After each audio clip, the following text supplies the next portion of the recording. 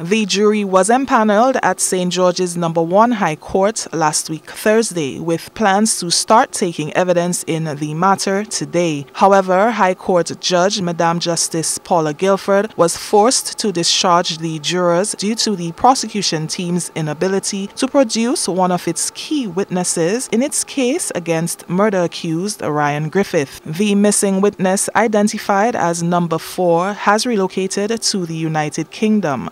Crown Counsel Howard Pinnock, who is leading the case against Ryan Griffith, assured the court that all efforts are being made to locate the witness and arrangements will be made for her to be here at the next session of the assizes. The witness is included on a list of 12 persons identified by the Office of the Director of Public Prosecution to give evidence to support its murder case against Griffith. The defendant, a bus driver, is charged with non-capital murder in connection with the June 2019 death of Spencer Gordon Francis, who was found motionless with a rope around his neck on the floor of his family's home in Corinth, St. David. Griffith is being represented by attorney Jerry Edwin, who shared his views on the matter of the missing witness. This is a witness who claimed to have heard certain statements in the case, and she was not available because she has actually moved out of Grenada. She's residing outside of the country now.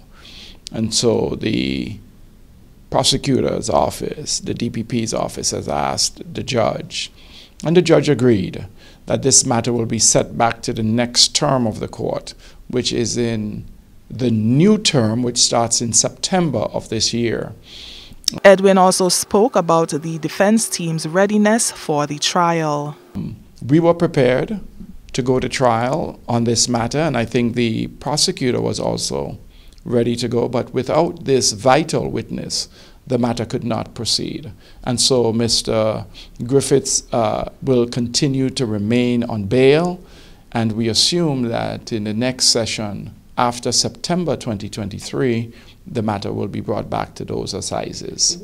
Griffith is currently on $50,000 bail with conditions. He had previously surrendered all his travel documents to the court and has been instructed to have no interference with the witnesses in the matter. He also must report to the St. David's police station twice weekly.